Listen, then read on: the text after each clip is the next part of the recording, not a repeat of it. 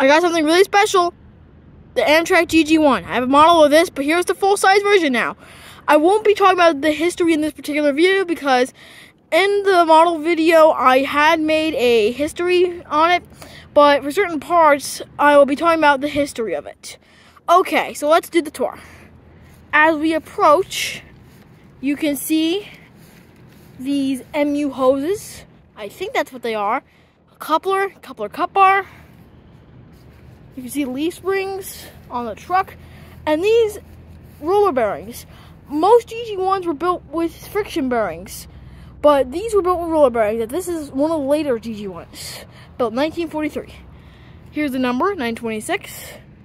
And here is a number board. I mean, this is a fan, and they were by over here, and then by 926, but a blizzard in the 50s had caused fine snow to get in there, and the snow melted and shorted out a lot of gg1's traction motors, so they relocated over there.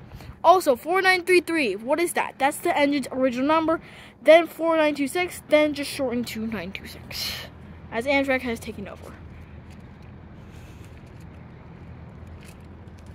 Here's a window.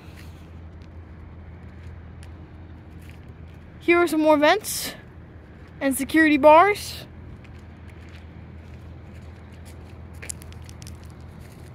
Now here is more bearings and the coupler cut bar, and new hoses and the door with a light bulb.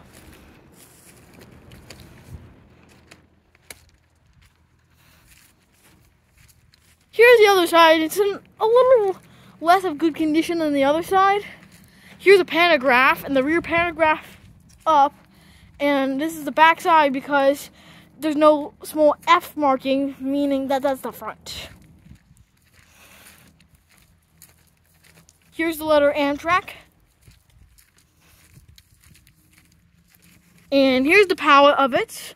Now if you want to read this, please pause this. If you want to do it, that's okay. Also, here's some paint chipping, as this engine hadn't been painted in a while, and they are planning to repaint it. The Amtrak paint scheme was not very popular, as Pennsylvania's paint scheme was much more popular. I personally really like the Amtrak paint scheme. I think it's really nice.